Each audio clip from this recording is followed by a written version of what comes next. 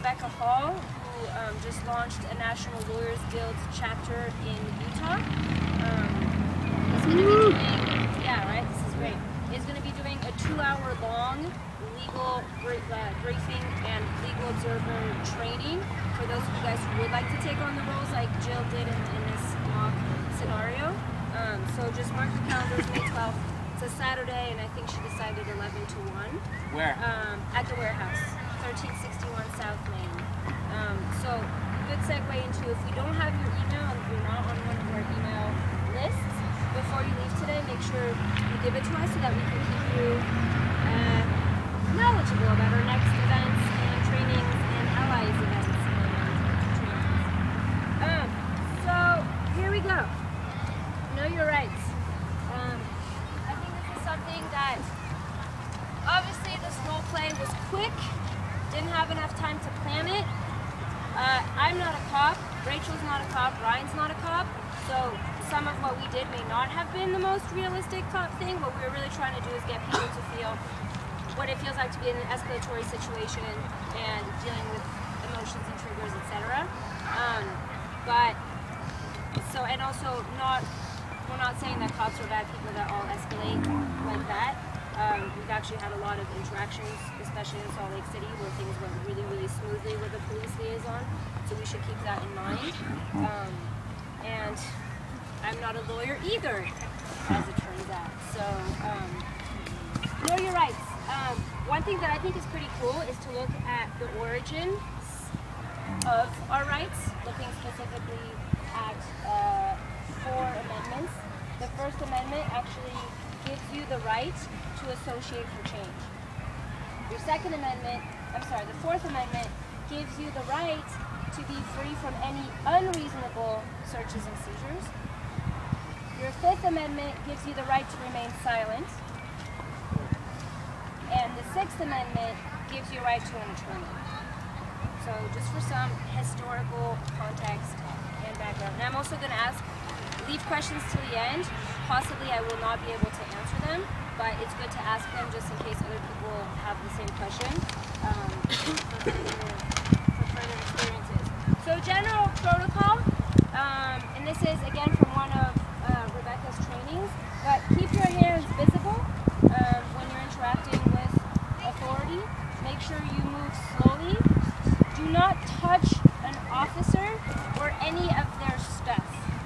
That means like their baton, their car, their dog if they have one, unless just don't, that's a kind of as a general rule of thumb, you touching an officer's property is like you touching the officer. And then also be polite. As often as you can, I think a point that Ryan brought up at the beginning, in our protests, unless you're protesting specifically against your target is a police, which I just haven't seen, those aren't the targets. So we're not trying to get something from that particular police officer on that day. We're trying to get something from that particular legislator and whatnot. So I think it's important to remember that. And then there are 3 types of police encounters. There's a conversation with a police officer, there's detention, and then there's arrest.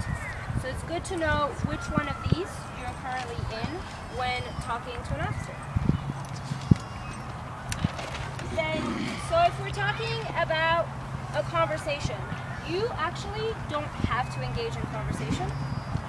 I think this brings it back to, and forgive me if Ryan mentioned this, but this brings it back to what agreements you make as a community or as a group before taking action. So the agreement of only Ethan and Sarah are going to be speaking to the police because they're the police liaison. The agreement to we're not going to resist arrest. We're going to get arrested with our heads up high and whatnot. That's a decision that you make as a group and things that people should talk through. And again, if you're ever in that situation, you should speak to legal counsel that knows the particular jurisdiction and the particular laws of that space. So, if you do not want to engage in conversation, you can actually ask, am I free to leave? Can I go? If they say yes, then you should leave. If they say no, then you should follow up with, am I being detained? And if they say, no, you're not being detained, then you can go. However, if they say, yes, you're being detained because they feel that they've been triggered by reasonable suspicion that you've been involved in any kind of unlawful activity, you know that you're not free to leave, but you're not under arrest, right? So those are the different levels. There's detention and then there's arrest. So ask if you're being detained. If yes, stick around, but know that you're still not under arrest. So under detention, you still have rights. It's supposed to be a short period of time. If it's a long period of time, then you're actually being arrested. They're not supposed to move you. If you're being moved, again, that means if you're being moved from a place that you're protesting to any kind of holding space, then that means then that implies that you're being arrested. So technically, they shouldn't move you. They can pat you down for weapons, but you do not have to open up your belongings. They do not have that right automatically to search your belongings, which is the same thing if you're at home. They don't necessarily have a right to come into your home to search the house. You use the phrase, I do not consent to a search. Yeah, and we'll look at the totally. I do not consent to a search is one of your magic words. What you are required to give is your name, your address, and your date of birth, if asked. There are some people that have chosen to not give those things. That just makes your time with the police longer. That's your personal choice. That's probably a communal choice if people are choosing to risk arrest. But again, you not giving your name, your date of birth, or your address will just mean that they're going to keep holding you until you do or until they find out who you are. So that's a personal decision you have to make. No other information is actually required. You choose the level of information that you give to police, you choose the level of information that you give to media, and that again should be a communal agreement, because I don't think there's ever black and white, right and wrong. It's your choice. Again, so you still just being detained, but if you ask for further information, you can ask, am I free to leave again?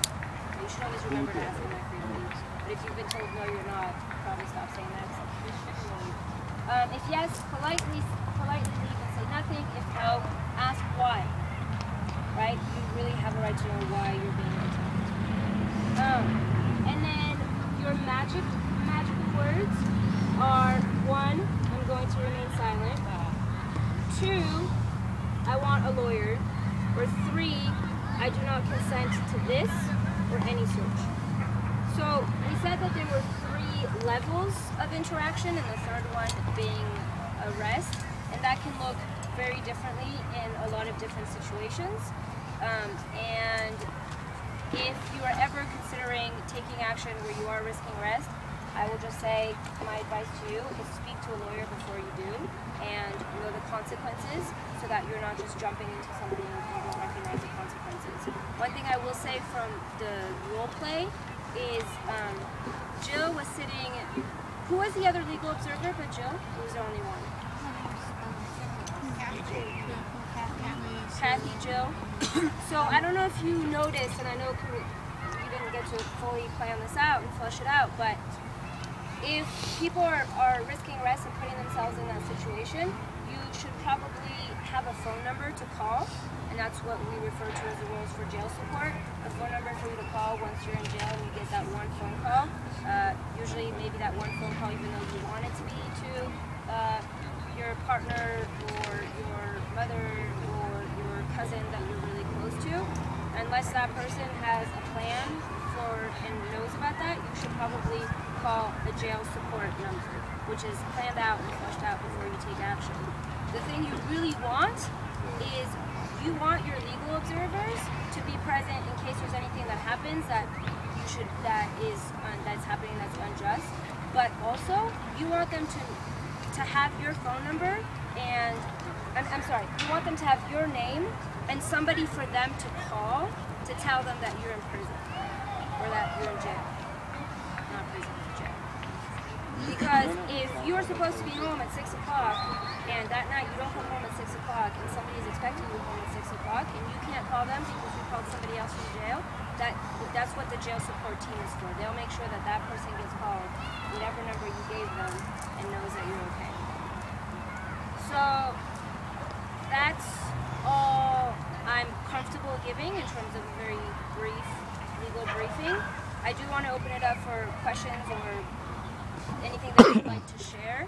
And also keep in mind that this is kind of a basic, that this is a very basic thing and it's always an individual responsibility and an individual choice. We're not